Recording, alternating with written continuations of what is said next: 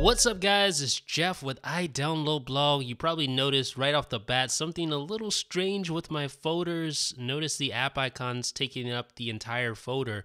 This is TapTapFolder. It is a jailbreak tweak that allows you to launch specific apps directly from a folder by tapping on that folder icon.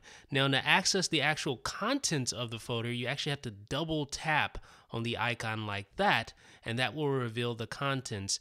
If you rearrange the order of the folder, for instance here, if I put stocks first instead of settings, then I can launch stocks with a single tap of the folder icon, just like that. So that is TapTapFolder. It allows you to launch the first app appearing in your folders. So if there's only one app that you really use in a folder, you want to kind of hide the rest of the apps, then you can use TapTapFolder, still access those other apps, but you can quickly launch that one app that's most important to you just using a single tap on the folder itself.